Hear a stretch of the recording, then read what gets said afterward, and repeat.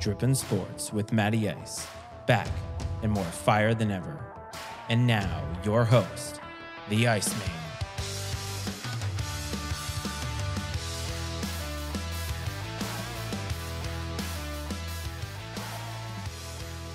What's up, everyone? Welcome back to Drippin' Sports with Matty Ice. I am your host, Matty Ice, and we are going to talk the MLB All-Star Game and the MLB Hall of Fame this week. But before we get started, a little bit of business. Please remember to visit MattyIcemedia.com to support all the other podcasts that we have, including Drip, Trip, and Spill and The Manual with Cleve Wason. If you are listening in the podcasting world, please remember to subscribe, rate, and review. It means the world. A big shout out to whoever has given a review thus far. And if you want to hit me up on Twitter, the handle is @MattyIceFreights, and that's really the best place to get me. Last week was the return episode of the show, and I had Cleve on, and we talked about a lot of things, including Zach Wilson and his new MILF obsession. And while that was a lot of fun, I wanted to get back to a little bit of the analysis that I had, become accustomed to doing on the show, which is one of the things that I missed in the first place. Over the past week, a lot of things have happened in the sporting world. Well, actually, wait a minute. I take that back. Nothing has happened in the sporting world in the last week. This is probably one of the worst times to have a sports podcast in the entirety of the sport calendar. And why is that? Well, there's no football. The All-Star break, which we'll get to, is on. And really, the only thing that you have is the ESPYs. There's no basketball, there's no hockey, there's no football, and baseball is on a minor break. That's all that we have right now. And it is one of the low periods in the entirety of the sports calendar. And that brings me to the idea of the MLB All-Star Game. Last year, I did an episode around this time, and the show was very, very new back then.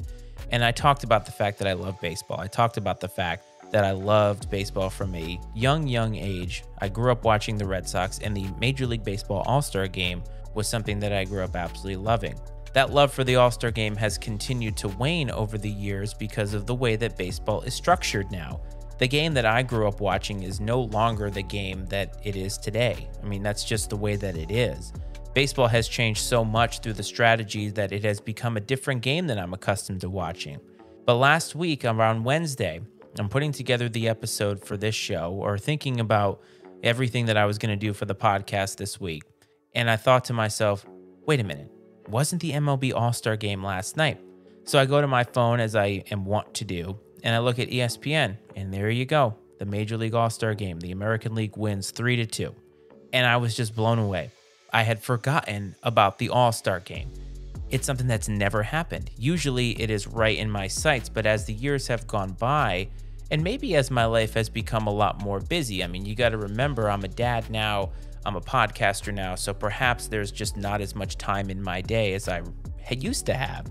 But usually the MLB All-Star Game is something that I like to tune into, because even though baseball has changed so much fundamentally in my view, it still feels like the same game at the All-Star Game. Maybe it's because you get all the pageantry. A lot of times they are steeped in history during the All-Star Game. But something about this year, it just never happened. So seeing that the American League won is fine.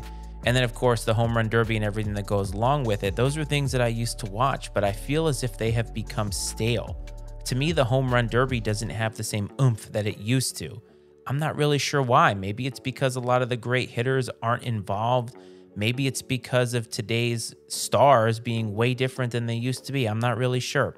Ironically enough, though, Juan Soto of the Washington Nationals, for now, wins the home run derby after the news that had been put out that he had turned down something like a $440 million contract. I want to talk about that for a second. I was in a text thread with some friends about that, and the people that were on the thread were basically saying, how could you turn down that kind of money? I just want to point out from a business perspective, this is just business practices. This is gamesmanship in the art of free agency. These teams are going to put out the numbers that these players have refused because it is going to give them a little bit of leverage in their bargaining position, or at least that's what they think. I want to also remind you that Juan Soto is 100% a Scott Boras client. Therefore, this is a tactic that is not going to work. Scott Boras is a lot of things. He's not my favorite human being in the world. I'm pretty sure he's not the favorite human being of a lot of people in executive positions within Major League Baseball. But he is one hell of an agent. To be one hell of an agent, I think you have to be a pretty crappy human being. And I think he has managed to do that to become one of the richest people and probably in all of baseball, if you think about it. Think about how many contracts Scott Boras has been a part of.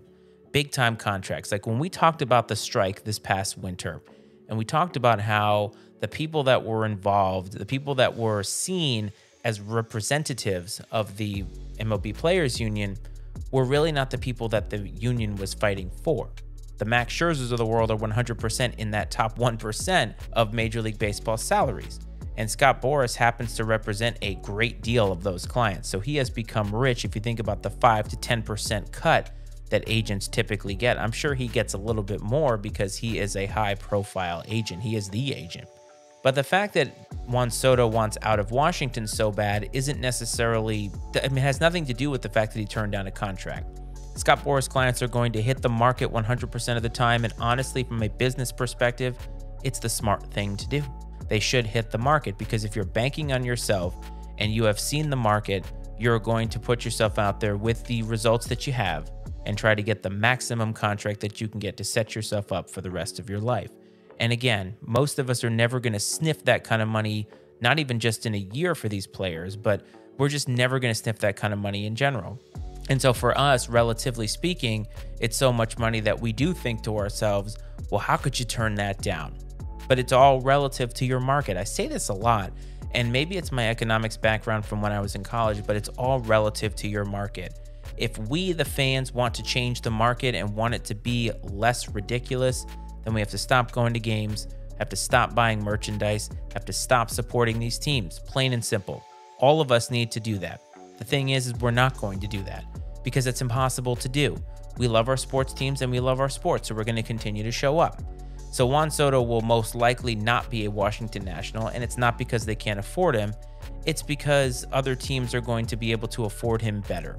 The Washington Nationals sold out to win a World Series, and at this point, for the foreseeable future, they're probably not going to be winning a World Series or sniffing the playoffs. It's kind of how a lot of these smaller market teams work, although I would argue Washington, D.C. should not be a small market. 100% the Nationals should be spending a little bit more, and they are trying to spend on Juan Soto. Unfortunately, if he had a different agent, they may be able to get a deal done, but I just do not see Scott Boras allowing them to not get the maximum amount. And who knows? Perhaps Soto will be in Washington because that will be the maximum amount that they get. But if he has a great second half of the year, if he's even on the Nationals come the trade deadline in a few weeks, who knows? But I want to get to the idea of the All-Star game and missing it. Now, the MLB All-Star game is one of the few All-Star games that happens in the middle of the season. Well, actually, that's not true. I think it's one of the most high-profile ones that happens in the middle of the season. I guess you think about the NBA and you think about the NHL, but I think something that they do better in both of those leagues is they at least make it a fun exhibition that really doesn't mean anything. They're not trying to assign some stakes to it that I think Major League Baseball still tries to do with the All-Star game. Remember, home field advantage was basically dictated by the winner of the All-Star game. It may still be. That's how out of touch I am with the game. The All-Star game used to be a place where you only saw these players play each other. Perhaps this is a rehash from last year, but you didn't see Pete Rose play the American League. The National League only played the National League. The American League only played the American League. But now with interleague play so rampant throughout the league, and not even just for a month. Remember, the month of June used to be the interleague month for a while there. I actually liked that. I actually liked that it was reserved for one part of the baseball calendar because that meant that it was a special attraction. You only saw it at certain times. Now interleague play happens all the time. There are no rules in scheduling and all teams play each other. The question that comes to my mind is, what is the point of the All-Star game? Outside of just highlighting players, you can do that without having a game. You can do that without having the pomp and circumstance and everything that goes along with it. You could just say these people are all-stars and call it a day. It's kind of like the Pro Bowl. What is the point of the Pro Bowl? Nobody cares about it. The players don't really like it. It's not real football. But that's the thing about baseball, is that the game is exactly the same. These managers have to manage the game exactly the way that they would a regular game because the sport can't really be dumbed down in any way. There are certain ways that you can, but it would take forever. Imagine if they just threw fastballs so guys could hit. These innings would take forever. So there's no way that you can dumb it down the way that you can in basketball when there's a clock. There is no clock in baseball. So I find the action to be not that compelling because there's a lot of starters. You only see guys for a very, very short amount of time. And even if they do something spectacular, in today's game, the relievers are so good and they throw such superhuman pitches that at this point, once that happens, these are the best relievers in the league right now, and you're not going to see any runs. Offense is going to be down. That's why when the relievers came in and it was 3-2, it stayed 3-2. But Major League Baseball is trying to experiment with some different things that they are not willing to implement in the regular season. This is what I think is the problem with Major League Baseball right now. They are unwilling to try anything new. They did so last year and they did so in the pandemic year because, quite frankly, they had to. Certainly, they are willing to do certain things like expanding the playoff, and I believe they eliminated the shift, but I think they need to do more. The problem that baseball has right now is its fan base continues to get older and older, and some people might argue that that's not the case, but I do believe that is the case. If you look at the people that are fans of these teams, the kids that are fans are kids because their parents are fans. But what happens when they get older and their attention spans become even smaller? We talk about kids having small attention spans. Adults have small attention spans now. Think about it this way. One of the reasons that this show is not on YouTube is because the attention spans that people have are so minimal. But when I do put YouTube content out for other shows, shorts are what get the most attention because it's 60 seconds or less of your time. That's how little time people are willing to dedicate towards something even as minuscule as a podcast. They're only willing that 60 seconds. It's why TikTok is so popular. And so imagine if you're trying to sell a 3.5 to 4 hour game 162 times in a season. That is a huge sell. And you're just not going to be selling it to people who continually spend their time in less and less spaces of time throughout their day, throughout their lives. And I think that's the problem. The other thing that Major League Baseball has an issue with is that their players, the interesting ones, are not really given a platform to be seen as interesting. The best players in the league, Mike Trout, Shohei Ohtani, they're just not interesting. Shohei Ohtani is interesting on the field, but if you're not getting people to watch the game on the field, it doesn't matter how interesting his play is. You're trying to get people attracted to the game that aren't already attracted to the game. One of the reasons why people are attracted to, say, the NBA or the NFL is because these players have personalities. You know who they are. You know more about them. The interesting players are allowed to be a little bit more marketable in today's world, and Major League Baseball needs that. Unfortunately for baseball, so much of the rosters are made up of people for whom English is not their first language, and that is tough because now you have people who don't want to look like fools by speaking a language that is not their main language. So why are we not trying to make them interesting in their native language? The way that they mic'd up pitchers during the game, I thought that was great. Not just mic'd up, but asking them questions, getting them to be more themselves during those pitches, during those at-bats. That to me is more interesting. I need to see them go farther if you want to get a younger crowd. And so I wondered to myself, when is baseball going to lean into that? Because fans like me, for whom baseball used to be my favorite sport, it's no longer my favorite sport anymore. And it's because the game just does not interest me the way that it did. I do love watching in the playoffs, don't get me wrong. But even last year when the Red Sox were in it, I didn't find myself glued to the TV the way that I once was. I'm not sure why. And that's a perfect segue to times of the past, and we're talking about the Baseball Hall of Fame.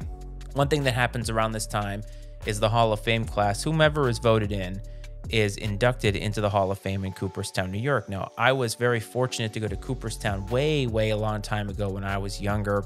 I remember my mom had this idea, well, let's go to the Baseball Hall of Fame on the 4th of July. Cooperstown, New York, baseball. What's more American than that? It's got to be a great town for the 4th of July. I'll never forget how disappointed she was that Cooperstown, New York doesn't do anything special for the 4th of July. The Baseball Hall of Fame didn't do anything special back then. She was so disappointed. However, as a kid, I didn't care because we got to go to the Baseball Hall of Fame, and as a huge baseball fan back then, that's all that I really cared about. The Baseball Hall of Fame is hallowed ground to me. There are a lot of players in the Hall of Fame, but to me, it is so difficult to get in. Now, I have a lot of qualms with the way that they vote these players in, and I think a lot of it has to do with reporters liking or not liking players. Right now, you've got players like Barry Bonds and Roger Clemens. Barry Bonds, who should 100% be in. Roger Clemens, you could probably make an argument. Pete Rose is not in. And there's a lot of politics that take place around the Baseball Hall of Fame. Politics, to me, that don't exist for other Hall of Fames, especially football, where they pare down the classes through voting and meetings. I kind of like that. For baseball, you have 15 years of eligibility. You have to reach a certain percentage on the ballot. And things have changed over the years. The designated hitter has become a position that has been more greatly researched and considered because of just how important and integral they are in the game. So much more today, where there is a universal DH now. This year's Hall of Fame inductee is one that is very, very close to my heart, and that is David Ortiz, or Big Papi as we know him in Boston. Now, I haven't lived in Boston or New England for a very, very long time, but as a longtime Red Sox fan, something that has been passed down to me from generation to generation. And even though I don't watch baseball the way that I used to, I would love for my son to be a Red Sox fan. David Ortiz means so much to that community, so much more than baseball, and to see him get his due and be in the Hall of Fame is emotional for me.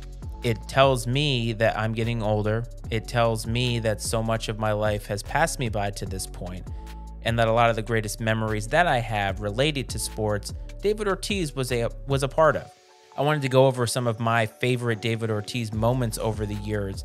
And even though David Ortiz he's a Red Sox legend, he's definitely one of the best designated hitters of all time, he does come with a slightly complicated legacy. He did pop on the Mitchell report, which was put out of people who had tested positive for steroids. Now, I don't remember all of the ins and outs of that personally. Even if he was on the list, I think that his talent overcame anything that he did. I remember he took a dip in his career about 2008, 2009, resurrected himself in 2010, and played until 2016, and even had some World Series moments in between those years. Big Papi was a great human being. He was a great teammate. And even though he might have gotten caught up in the steroid stuff the way that other players did back then, just advocated for Barry Bonds to be in the Hall of Fame because I believe that Barry Bonds' talent was Hall of Fame caliber with or without the steroids. And I believe that about David Ortiz. When he played, the DH was not the way that it is today. He didn't play the field. It was sort of a liability. But one thing that David Ortiz did above all was he was clutch. He was there when you needed him. And sometimes that is what puts somebody over in terms of being in the Hall of Fame or not. Somebody who is not in the Hall of Fame, who will probably never get in the Hall of Fame because unfortunately, by today's standards, he's a crazy person, and that is Curt Schilling. Curt Schilling and David Ortiz share a lot together because in the playoffs, they came through when you needed them. And that's the thing I remember about David Ortiz. I remember more about him than just sports, though, so let's go over some of these. Starting at number 5. When David Ortiz broke Jimmy Foxx's single-season home run record for the Red Sox, I want to say it was 05 or maybe 06. Why is that significant? Jimmy Foxx is a retired number at Fenway Park. He is one of the most prominent Red Sox players of all time, a well-loved player. And for David Ortiz to pass a Red Sox great like that, put him in the annals of Red Sox history. Now, you got to remember, this was after they brought home the 2004 World Series. The curse had been broken. So this team was really off the hook. This franchise was off the hook because they finally got over the hump. That was a great, great moment. Number 4, passing Ted Williams on the all-time home run list. He passed other players like Frank Thomas, but Ted Williams. Ted Williams is my favorite Red Sox of all time. I have never seen Ted Williams play. I obviously will never see Ted Williams play. Ted Williams will always be my favorite baseball player of all time because I believe he is the best hitter in all of Major League Baseball history. Ted Williams, like many players back then, lost 4 years of his career to World War II. He served in the U.S. Army during that time. He could have given his life for the pursuit of freedom during World War II. Imagine if he had played those 4 years. How many home runs would he have hit? How many 300 or 400 batting average seasons would he have had? Ted Williams was amazing. And so for David Ortiz, who again, I understand, played longer and only hit, but for him to pass Ted Williams, that definitely meant something, especially in the annals of Fenway Park and Red Sox history. Number 3, the 2013 Red Sox team is always going to be remembered for one thing, but the one moment that I remember from those playoffs, I remember my wife and I at the time were dating. We had just gotten together earlier that year. This was the first time that she had been sort of indoctrinated into watching me watch the Red Sox. I really couldn't explain to her what it meant at the time. They had won a few World Series already, but 2004 was so special to me that I really couldn't explain to her what it meant to the region. My wife was born and raised in the South. She lived in Hawaii for many years, so she wasn't really into baseball the way that New Englanders are into baseball. 2013 ALCS, that team had a lot riding on it because of something that had happened earlier in that year that I will get to later, and they were down 1-0 in the ALCS. They were down in game 2. David Ortiz came up, down 4 runs, the bases loaded, and hit one of the most iconic grand slams in Red Sox history. Into the bullpen in right field, the famous picture of that security guard police officer with his hands up. So many things happening there. And it was another iconic moment for David Ortiz. He had had so many, 2004, 2007, you name it, he had had so many. And that was just another one to add, and it was such a great thing. I remember my wife was sitting on my lap. He hit the ball, and I threw her off and just said, "Get out, get out, get out."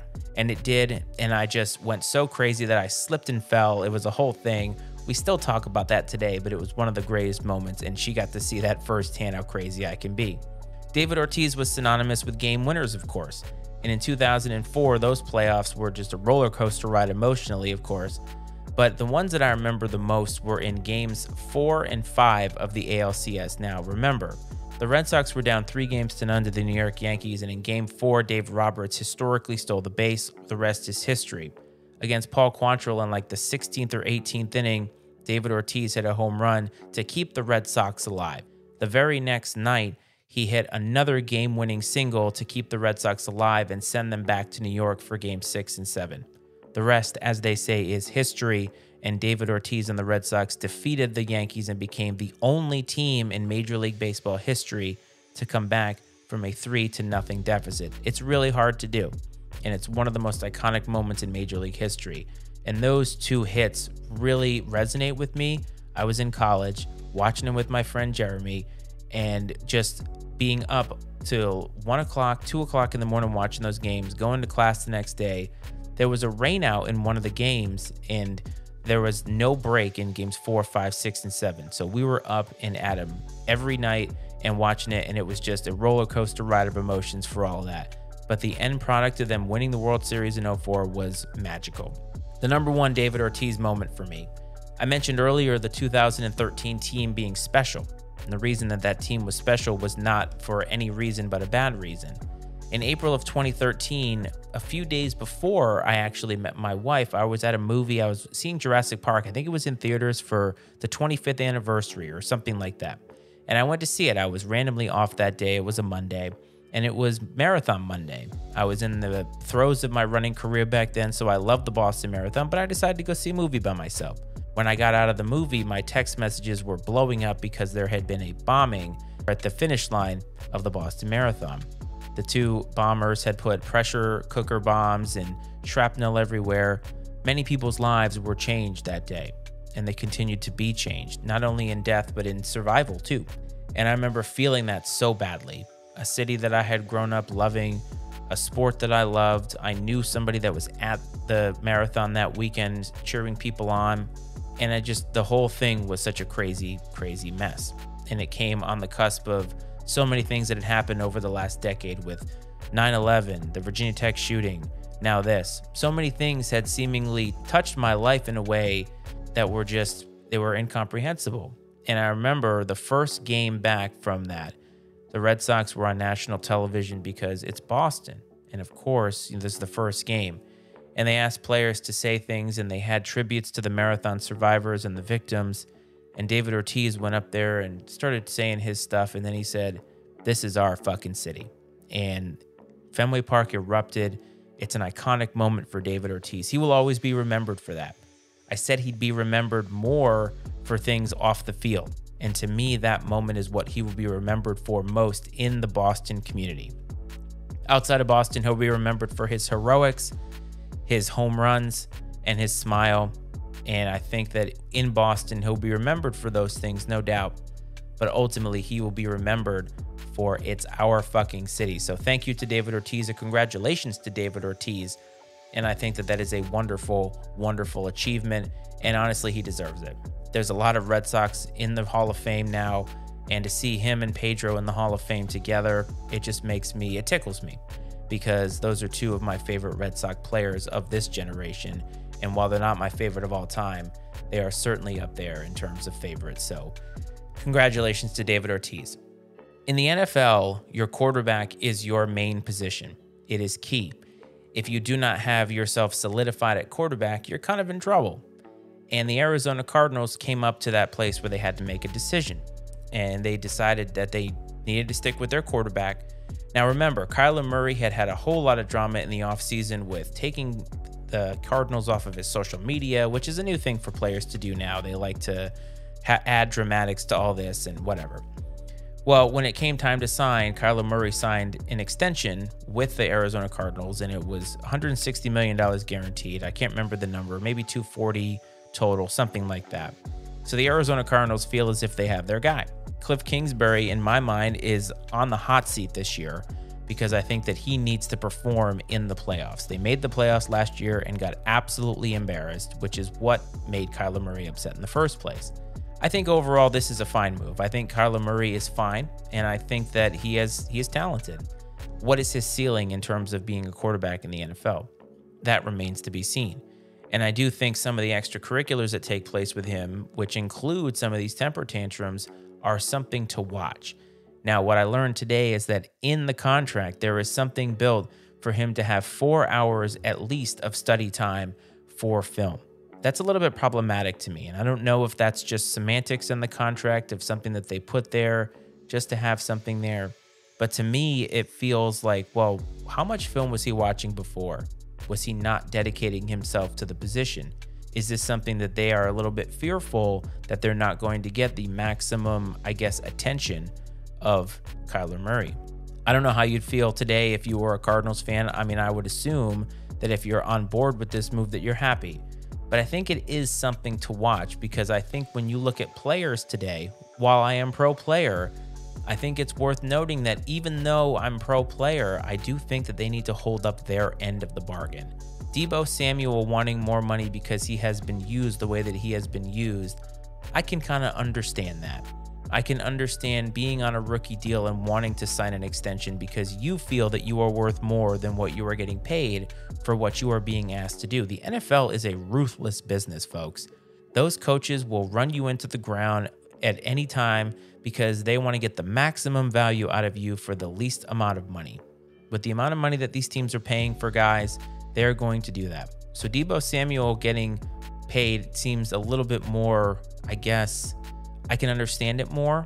But Kyler Murray throwing a temper tantrum because the team lost and he felt like, hey, I'm doing enough, that is bordering on me guy.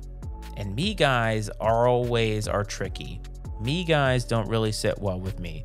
I'm going to be watching Kyler Murray all season long because while I believe he is talented, I do question his work ethic a little bit. And I would question his work ethic no matter what he looked like or what team he played for, because I think that there is a way to go about your business and a way to not go about your business. Lawrence Taylor could show up to games without having looked at tape, and you knew he was going to be fine. That's a rarity. And so I think the Cardinals made the right choice because they had to, because again, in today's NFL, the economics are, if you don't sign this guy, what's your backup plan? And I don't think that they have a backup plan. Who does have a backup plan? It's hard. So unless they were going to start over, this was the move that they were going to make. Now up next is Lamar Jackson, and of course you have Joe Burrow. You know, the Bengals say that they are all in on signing Joe Burrow, and I would freaking hope so. The guy just took you to a Super Bowl, the most prominent playoff run that the Bengals have had in, 30 years? And he's their future. So if they aren't all in on signing Joe Burrow, then what the hell are they doing? Sign that man. Sign him for whatever he wants because he's all in. You know he is all in. And he's all in with that city, and that city is all in with him. So make sure you keep that good thing. And you know what? I understand it. In today's NFL market, when you sign your quarterback, you got to start making tricky accounting decisions. That's the way that it works, man. You just have to make it happen. So let's hope that Joe Burrow gets paid, and let's hope that Lamar Jackson gets paid. Lamar Jackson, I think, is another interesting case, but I think ultimately he will get paid because I think, again, the alternative is to not pay him and find another quarterback, and that is not easy to do. One last thing before I get you out of here. The rumor mill has been swirling about two players in the NBA, and those are Russell Westbrook and Kevin Durant. Two guys that have been known to dislike each other over the years, and two guys that have known to dislike a lot of people over the years. Kevin Durant and Russell Westbrook, to me, are top 5 me guys in the NBA today. And the rumors about both of those players getting traded have been percolating over the last couple of weeks, and I think that they are finally starting to pick up some real steam here.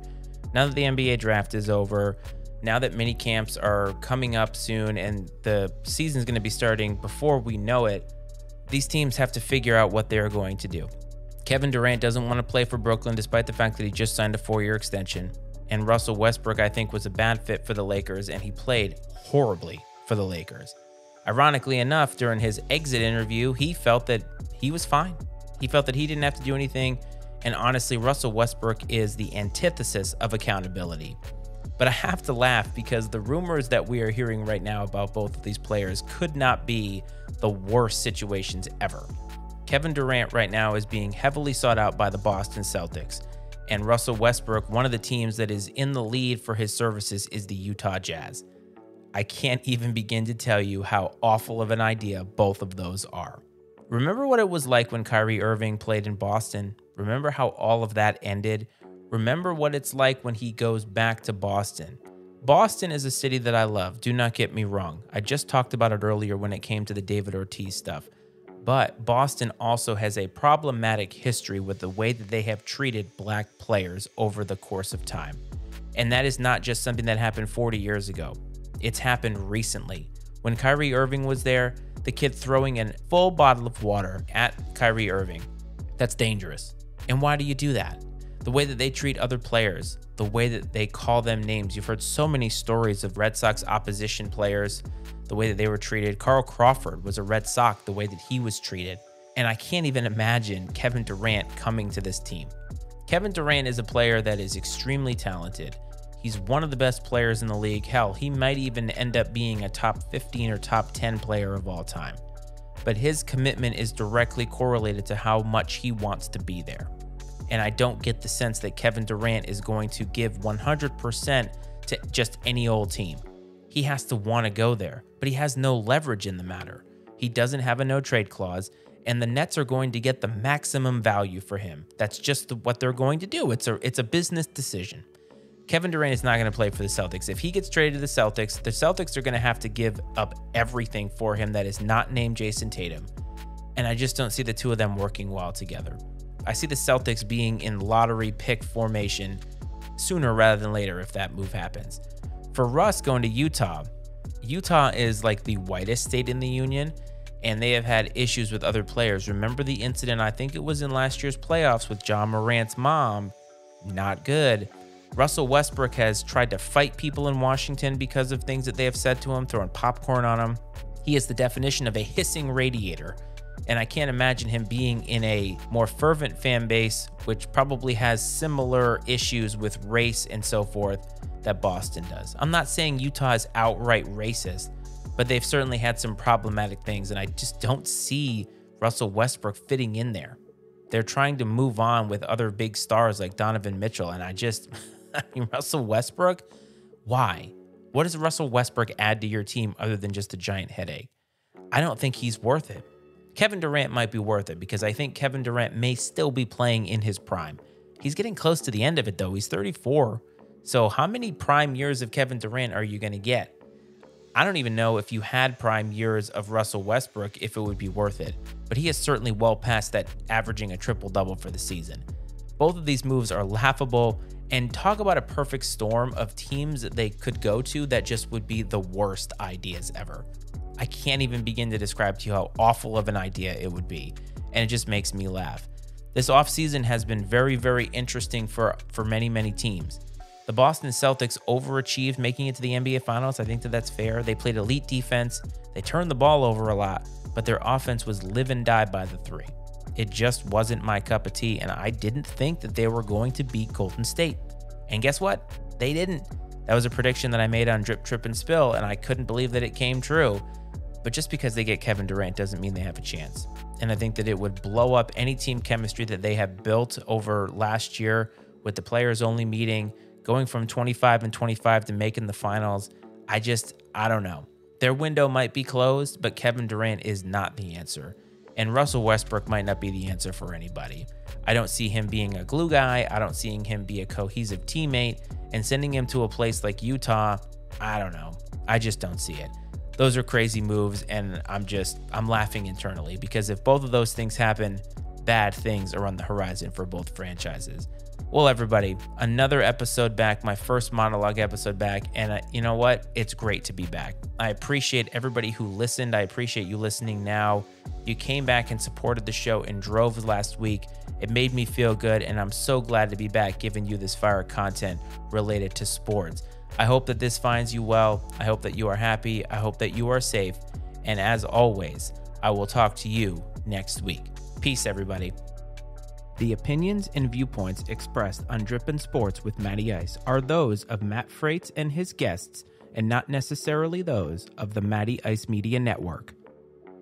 Drippin' Sports with Matty Ice is exclusively owned by Matt Freites and is brought to you by the Matty Ice Media Network.